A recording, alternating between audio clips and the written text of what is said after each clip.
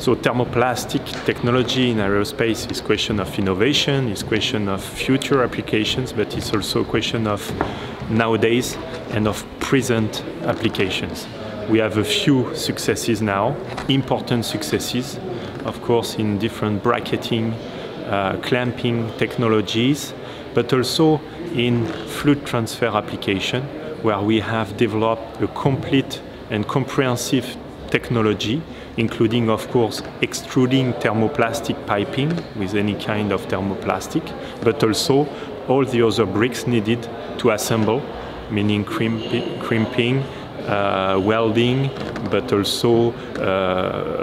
bending of the piping to have this complete system available.